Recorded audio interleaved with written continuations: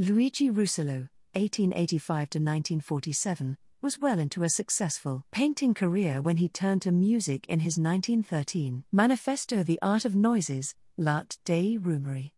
Announcing an intention to enlarge and enrich the field of sound, the futurist polymath waxed poetic about the modern city's sonic landscape, the throbbing of valves, the bustle of pistons, and the shrieks of mechanical saws. 14. Russolo, the noisy nature of everyday, industrializing Europe offered new ways of perceiving the acoustic world and a means of shaking concert music loose from its stagnant orchestral roots.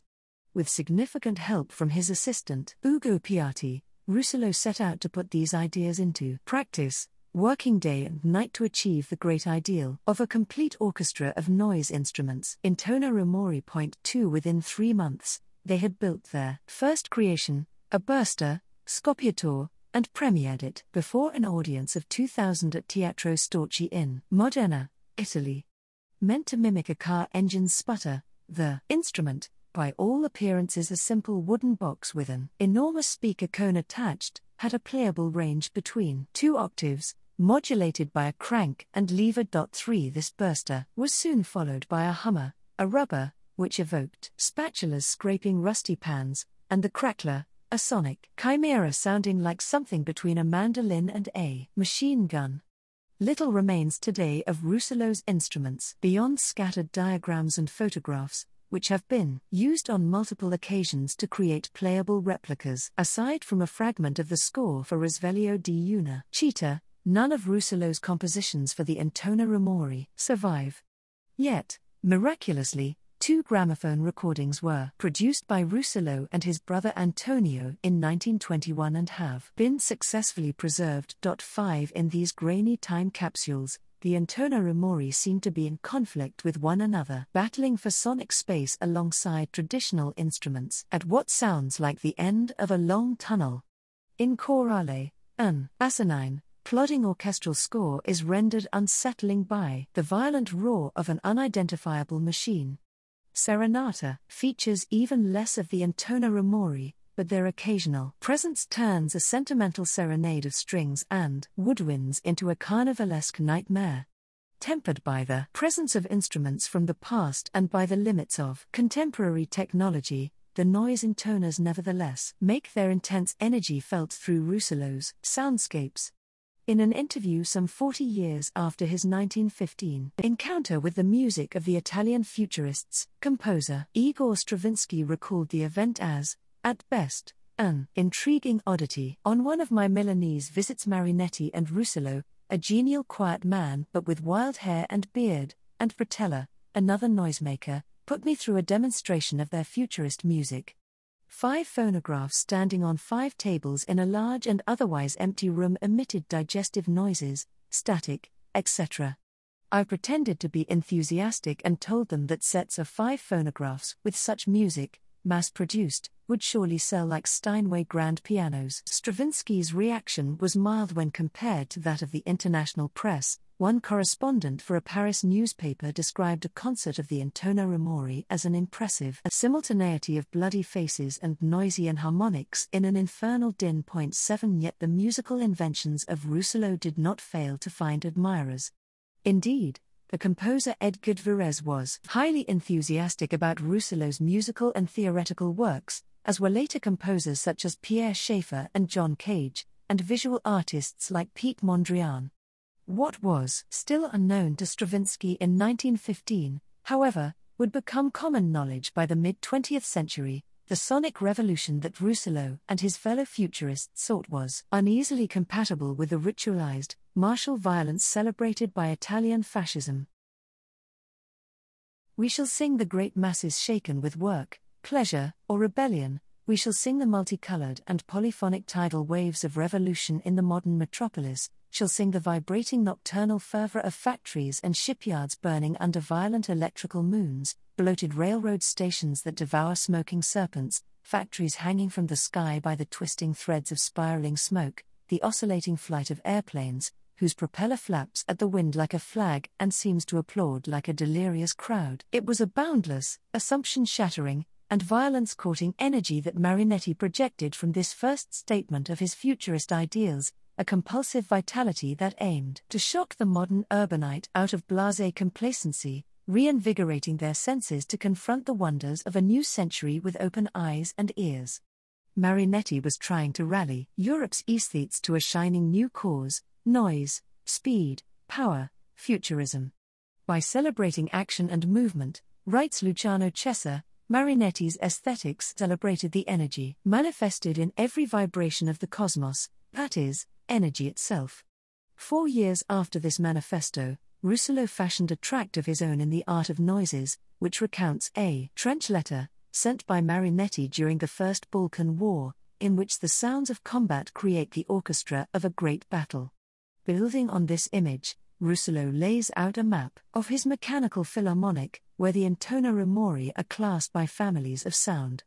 Roars, thunderings, explosions, bangs, and booms belong to his first category, while shouts, screams, shrieks, wails, hoots, howls, death rattles, and sobs compose category 6.14. This taxonomy governed both the spatial organization of the intona rumori on stage and the methodology behind their construction, a process that drew on significant technical skill, fine-tuned through numerous failed experiments, in order to intone, in Russolo's words, diverse noises, regulating them harmonically and rhythmically. The intona rumori's roots in the sound of battle were far from incidental. The fetishization of war was central to futurist ideals. 16 Many were willing to accept and encourage a certain amount of destruction to clear the way for, in Boccioni's words, smashing the chronometric tyranny of rhythm, celebrating violence, in the studio and on the streets, as both an intense expulsion of energy and a means of furthering their cause. 17 Marinetti announced the futurists' intention to glorify war, the world's only hygiene, militarism, patriotism, the destructive gesture of freedom bringers, beautiful ideas worth dying for, and scorn for woman. 18 Whereas Protella advocated a merely theoretical break with the artistic past, Marinetti called for these sentiments to be taken to their ultimately physical conclusions, exhorting his acolytes to destroy museums, libraries, and universities. 19 Although his machismo and misogyny could be construed as posturing, Marinetti's militancy had much in common with, and helped shape, emerging strains of revolutionary and reactionary politics. A volatile blend of modern science, mass media, fine art, poetry, and insurrection, Marinetti's vision resonated with a generation of artists who, as Russolo and others wrote in Manifesto of the Futurist Painters, wished to express the violent desire that stirs in the veins of every creative artist today, a desire that led many to sympathize with the devastating forces of fascism. At the beginning of the third piece, an extraordinary thing happens. Marinetti, Boccioni, Armando Mazzi, and Piatti vanish from the stage, emerge from the empty orchestra pit, run across it, and hurl themselves among the seats, assaulting the many pastistes, now drunk with the rage of tradition and imbecility, with blows, slaps, and cudgels. The battle in the orchestra lasts about half an hour, while the imperturbable Luigi Russolo continues to direct his orchestra of noise instruments. Soon afterwards, the orchestral performers themselves get in on the fray, half keep the intona rumori running, pulling their levers and turning their wheels like a frantic submarine crew, while the other half battles the audience. Yet the bloodshed courted by Marinetti and the Futurists was far from random. They aestheticized violence to such a degree that what occurred in the seats was merely an extension of what took place on stage. In the wake of the First World War, this artistic experiment began to seep deeper into public life. During June 1919, Marinetti co-authored yet another manifesto, Il Manifesto dei Fasci Italiani di Combattimento, commonly referred to as the Fascist Manifesto. Marinetti's involvement with Italian fascism is unsurprising when we consider his preoccupation with the volatility of crowds, celebration of public violence, and vision of national renewal through bloodshed.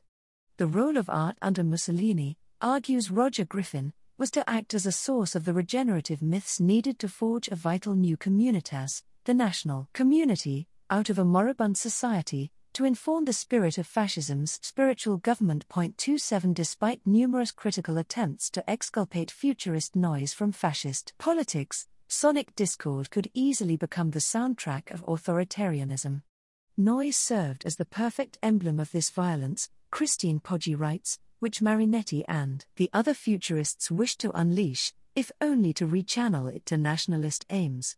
Although Russolo never explicitly identified as a fascist, he was by no means immune to the darker strains in Marinetti's vision. During Mussolini's reign, Russolo's work was involved in two state-sponsored arts exhibits, one at Turin's Quadriennale in May 1927 and one at Milan's Pesaro Gallery in October 1929. At the Turin exhibit, works by Bal, Anton Giulio Bragoglia, and Russolo, among others, were billed as arte fascista. These signs of collaboration and complicity with Mussolini's regime have been covered up in Russolo's scholarship to such a degree that earlier critics, such as Giovanni Lister, termed him explicitly anti-fascist.